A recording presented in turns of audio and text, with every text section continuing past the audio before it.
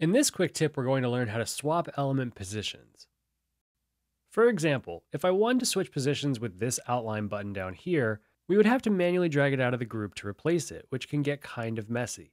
But if we select both buttons holding Shift, and we go to the Arrange dropdown, we can hit Swap Element Positions, and Bubble will transfer their X and Y locations.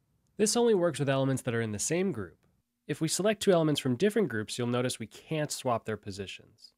Make note that when we swap element positions that aren't the same width and height, you may have to manually move other elements to make room.